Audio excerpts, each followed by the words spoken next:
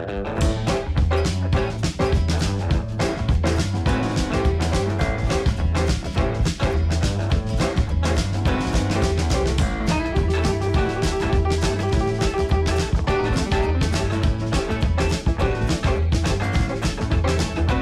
everyone, Joel Hansen, and today we're in Nashville, Tennessee, and we are going to Hermitage House, Smorgasbord. So, basically this place, family owned, house-made, scratch kitchen, southern food, all you can eat. It's been around for 50 years, so I'm gonna go eat some delicious looking southern food.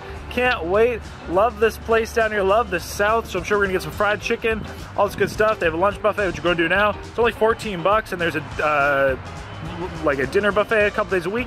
That's $18. Apparently change up the variety of foods all the time, so we'll go see what they have. Show us fun. Let's eat some good old southern soul food. Real quick, I want to thank the sponsor of today's video being Surfshark Alert. That's right, so Surfshark Alert, guys, is a program that actively searches the internet for your data. Constantly, whether it be through my bank or through different websites, I'm getting alerts that there could be a potential security breach. That is my passwords, that is my email being actually exposed and potentially being stolen by individuals online. Anywhere you are, your data is constantly being online and you're constantly being used, so you really need to be proactive and ensure that it's not being stolen and used, unfortunately, because one security breach could be really substantial. And so essentially you can like put in your email, put in your credit card info, like seriously, it's that specific. So it'll send you an alert if it does find something, if it does find your info out the internet. And when I did it, it actually was a password I regularly use. So that was a little scary. So again, I was able to identify and change that password right away. And surprisingly, that breach was actually linked to an online shop that I regularly use. Of course, as a Surfshark product, comes with a 30-day money-back guarantee, so you have nothing to worry about. Of course, right now, you can also get 75% off your first 1-year subscription. Yes, that is right. Plus 3 months free using that code on screen, guys. That is surfshark.deals/Joel Hansen. Also, that link down in the description below. It also includes a free VPN, so you're actually getting like 2 services in one. Seriously, great opportunity to be actively protecting your info and ensuring that it is not being leaked elsewhere. So guys, seriously, save yourself, save your info, save the hassle, and be proactive. Save your data, guys. Check out that link down below right now, guys. Let's stay safe, and let's get to the rest of the video. Alright everyone, so first round, we got some different salads, and then we have catfish, fried chicken, meatloaf, Coke, or not Coke, pulled pork and beans. Looks great. Probably start with these salads. Hey everyone, welcome to today's video where today we're here having some soul food, some real soul food. That's right guys, we're talking some authentic, homemade, scratch kitchen soul food. And I tell you what, everything was freaking awesome. So started off with my salads. You know, I'm a big vegetable lover, guys. In this case, we're going for their kind of vegetable salads, which were all house-made. They had a carrot salad, like a carrot slaw, which was absolutely delicious. Another place I've often had carrot slaw would be the Golden Corral, but this was much better. They then had a lovely kind of cucumber salad they made. We also had a lovely green bean salad. And so all these salads, they're like pickled vegetables, essentially. So they're either like cooked vegetables or raw vegetables, which had been pickled, or you at least put in some sort of a dressing, like a very vinegarish dressing. But the flavors were great. It just was like, it was so fresh. The cucumber salad was crisp and crunchy, and it was honestly, it was just beautiful. Try some catfish.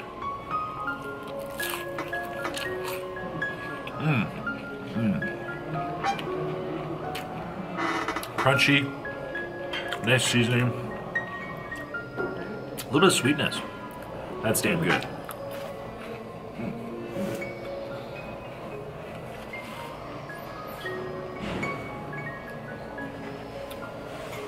Fried chicken.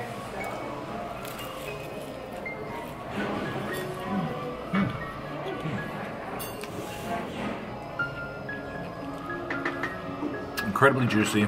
It's steam in there. Love the seasoning on it.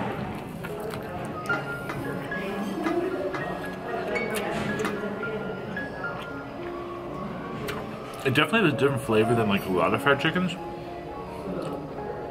has a very deep flavor. I almost get like a, almost like a gravy-ish flavor from some of the breading. Very delicious though. A unique flavor.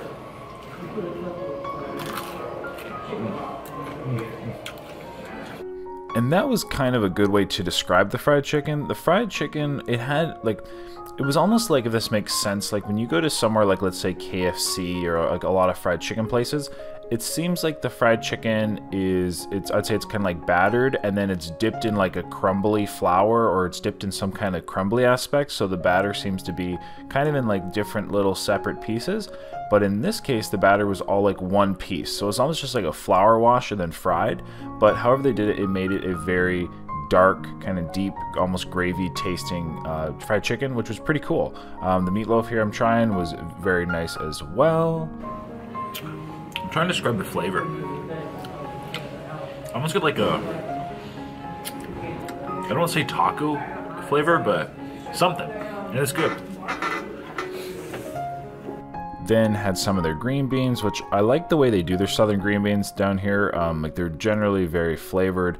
They all have like pork or bacon in them, so they taste delicious. I mean, they're definitely, when you're adding bacon into your green beans, it's not quite calorie free or whatever, but very, very tasty. And then the pulled pork, you know, the pulled pork was actually really, really good. I don't want to say, you know, like I definitely didn't have, not to be rude, but I didn't have high expectations for it, but the pulled pork was really nice. It was smoky, it had a nice sweetness with the sauce, and really it was very, very solid. Alright, second round, we have a cottage cheese with marshmallows and pecans, which sounds really unique but very delicious. I got some more of the pickled cucumber tomato salad, the pickled green bean salad, love both those. Then I got some more catfish, I got some more fried chicken, some green beans, and then the pork as well. All delicious. Thanks so much. So for this round, I got many of the items that I previously really liked, and like that's kind of what I do, guys. I find when you go to a buffet, you find items you like, and generally you stick to them, and you get your money's worth, you get your true enjoyment out of them. But the nice thing about a buffet is that it also allows you to try other options, or a smorgasbord, as they call it here today.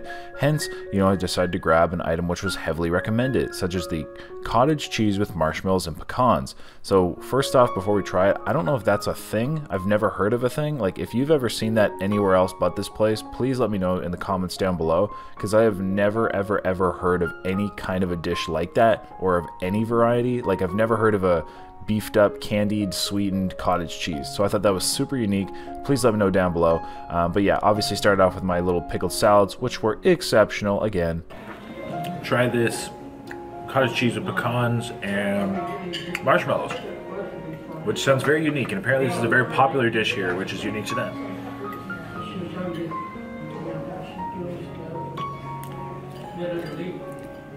Okay, it's almost like dessert.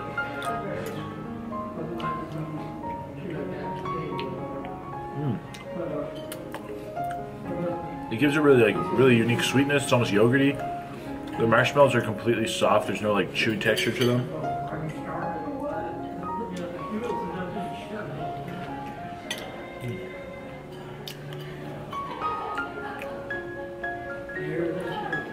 I think there's a little, maybe like a pineapple or something else in there too.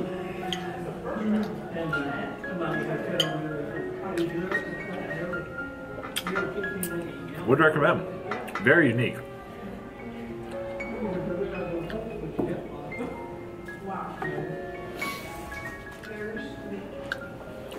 More of that delicious looking catfish.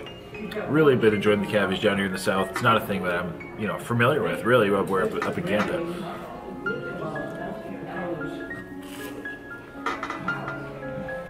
But needless to say, I really loved the cottage cheese. That was a great dish. Like, I could eat way too much of that stuff. Coming back to some of the catfish, it was nice and fresh. That's kind of the nice thing about the smorgasbord. You know, the fried chicken was coming out regularly. The catfish was coming out regularly, especially as it got busier. And it got busier kind of as we were there and the kind of time went on. Again, back to the fried chicken. The fried chicken was really good. I tried both the white meat and the dark meat. I'm going to comment on that here in just a moment.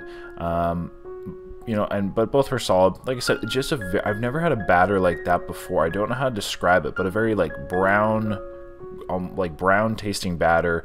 Again, not like it was delicious, but it was just not like, how do I put it? It wasn't like crumbly, but just like a really nice dark batter. But again, very unique. I've never had fried chicken like that before. Again, if that's something you're used to, if you're familiar with what I'm talking about, let me know down below, guys, because this was kind of new territory for me, but nonetheless, very delicious, just as the catfish. Catfish was nice and crumbly, and that was delicious too. Those were the thighs, and like I said, the batter has like a darker gravy, like a darker flavor to it, and so I found with the dark meat, it was a different taste than with the white meat. Very interesting.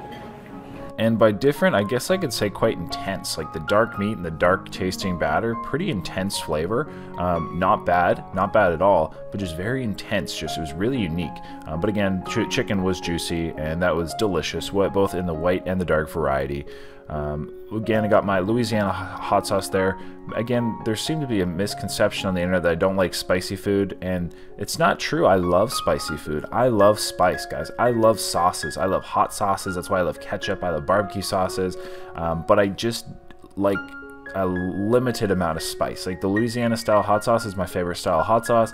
I like it, you know, in moderation when I'm eating casually, but I don't like ghost peppers. I don't like, you know, anything like that. Like it's just too much. Like that's just too much. And if it's a big quantity challenge, having it spicy can really also add a level of difficulty and a little level of discomfort. But again, guys, back on these meats, pulled pork, still great. Again, like I said, smoky, but they had the nice barbecue sauce on it, making it sweet, very, very, very moist. Had a good bit of fat to it. Exceptionally juicy, very well pulled as well. It would be a really good pulled pork if you wanted to make a sandwich with it. If you're a big pulled pork sandwich person, you could throw some coleslaw on there, like a nice soft bun. It would be absolutely, oh my gosh, just feel your mouth getting, you know, just feel your mouth watering. You think about that soft, warm, sweet, savory pulled pork, that crunch of that coleslaw. Just does things. Next plate, more of my bean salad, more of my cucumber salad from fried chicken, some meatloaf, and some pulled pork. And then they have more fresh fried chicken coming, so we'll get some more of that. So while the selection at the Hermitage House wasn't huge, you know, basically when I showed you the little array earlier, you got to see all the hot items, and they had the salad bar, which featured kind of a make-your-own salad section with, you know, like your lettuce, your, let's say, tomatoes, your peppers, your carrots, etc. Then they had kind of their mixed salad section, which had probably about 5 salads, and I've had, you know, regularly about 2 or 3 of them, being like the bean salad, the cucumber salad, I had the carrot slaw, the coleslaw. You know, then they had the little dessert section, which is going to be coming our way. But like it was, you know, and I know they do the dinner buffet a couple times a week, which offers at least another couple items. I think maybe even some, you know, maybe more seemingly expensive or premium items coming with a little bit of higher cost. But I mean, for $14 at a lunch price, it definitely offers a pretty good variety. I mean, you're not going to get, I'd say, sick of the items. Again, I mean, I've had the meatloaf, which was great, guys. We've had the fried chicken repeatedly, which was great. They had the pulled pork, and they change all the time. Like all the menu items change. So like, let's say they had pulled pork today, maybe they'd have ribs another day. I think there's some staples, like I think the fried chicken and catfish maybe is a staple, but even those could vary. I could stand mistaken. And I know, like, again, they had a number of different bean dishes, which I haven't really gotten to yet, but I will get into a little bit. More of my pickle salad, have some bean salad, we have some more of the cottage cheese, have some coleslaw. Then I tried some of their pork and beans, got some fried okra, got some corn, and some more pork. So of course I had to top off with that pulled pork, guys. Like I said, I was enjoying it, but also to try some of the other kind of southern favorites or southern items. The fried okra, they're solid. Fried okra is, I think, pretty standard. It's hard to go wrong. I tried the pork and beans, as that's a pretty, again, very traditional kind of southern thing. Nice rich taste. The beans were very soft, the pork was savory in it, and really no complaints. Again, a pork and beans that was house made, guys. You can't beat that. Like, nothing came out of a can here, nothing was pre-made. This whole everything, like, it was just, and that made a big difference, guys. When everything's being made out of a kitchen, you're talking like pure, you know, if something needs flavor when it's a real kitchen, guys, you're talking like sugar, salt, butter, lard. Like, you're talking real you know, real flavors, real spices. The cream corn was good as well. They also had a macaroni and cheese up at the like available. I did not have any. I'm just not a big macaroni and cheese person, but I'm sure it was also very, very, very rich. I'm sure it was also very, very, very savory, just like the cream corn was. The you know, like everything, like I said, if something needed flavor, it was rich, it was savory.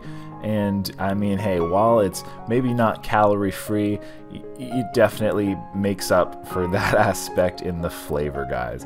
So yeah, like I said, to this point, absolutely no complaints. All the real items, the solid food items, were tasting great.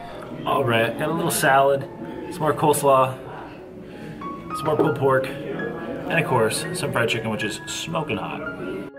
So I mentioned it earlier, they had kind of like a make your own salad section, and this time I decided to take advantage of it. So I had just, you know, some kind of standard lettuce with some tomatoes. I love little cherry tomatoes. I could eat way too many of those. Some coleslaw as well, and of course that bean salad, which I loved, guys. That cucumber salad, that bean salad was exceptional. Like really some of the best I've had. It's definitely an item I always like to have when they're available, whether it be a buffet or I'm, you know, eating out somewhere. Well, I guess not eating out somewhere. I'll be honest, like the only place I guess I really see them is probably at a buffet. And I always have them though, and I always try them. And again, exceptional, guys. The cucumber salad here was so delicious. Like if I was in the area, I would just go buy that. Like I'd be like, what's the recipe, or can I buy this canned? How much? And give me 2 gallons of it. Again, pulled pork, guys, solid as always, and that fresh fried chicken coming out. That fresh fried chicken, I mean, but it was fresh all along. But this one I knew was going to be exceptionally fresh because they literally just dropped them out of the fryer as I was walking up to the buffet table. It literally started gushing juice.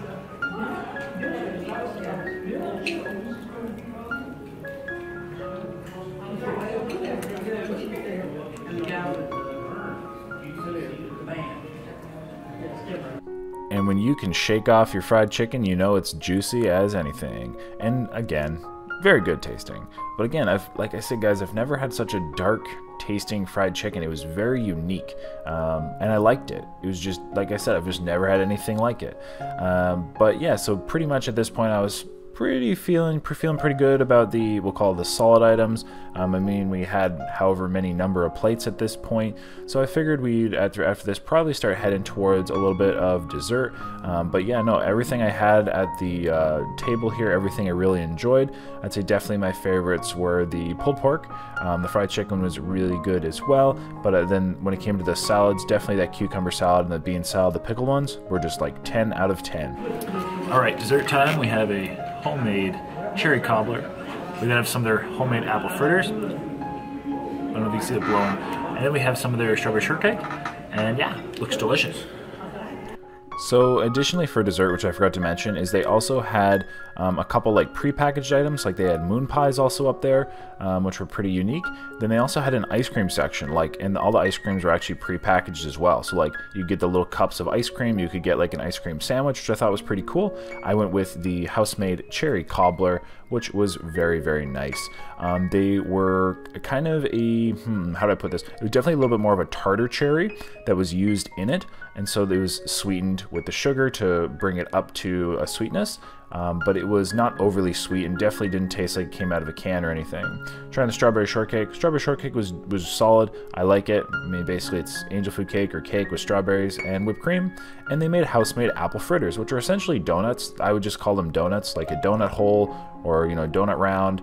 Arguably, some people in Canada might call it a Timbit, but just like the little donut holes, essentially house-made, deep-fried, but apple cinnamon flavor and with powdered sugar. It was good. Some more cherry cobbler because it's delicious. Another fritter. We only had one, and then so I got some moon pies. So as I mentioned, I had the moon pies. I had to grab one just for fun. I've had moon pies before. There's a variety of different names and kind of, you know, variants, whether it be a knockoff brand, etc., etc. But moon pies, if you're not familiar, it's kind of like a marshmallow-y with a little thin layer of cakey thing covered in chocolate. It's solid. It's like not bad. I mean, it's a packaged dessert, right? Like, you know, what can you expect? But again, those donut holes or the apple fritters that they were calling them were very, very nice. I enjoyed those a lot. I was waiting for them to make a couple more. And then when it came to, like I said, the cherry cobbler, it was very unique. I loved the sauce, like the runny aspect of it. Again, with those cherries, just very nice way, kind of sweet and tangy, not overly sweet. It was a very solid, it was actually my first time having a cherry cobbler, and I think it set the standard pretty high. Like I said, whenever I hear cherry pie or cherry dessert, I'm very skeptical because I always think of like the canned cherries, which I just don't like, that cherry syrup, and this was definitely not that. This was great. So overall, guys, Hermitage House, 10 out of 10 recommend. So if you're ever in the area, Hermitage House, stop on by. Only $14. I think it was worth it, and have a lovely day.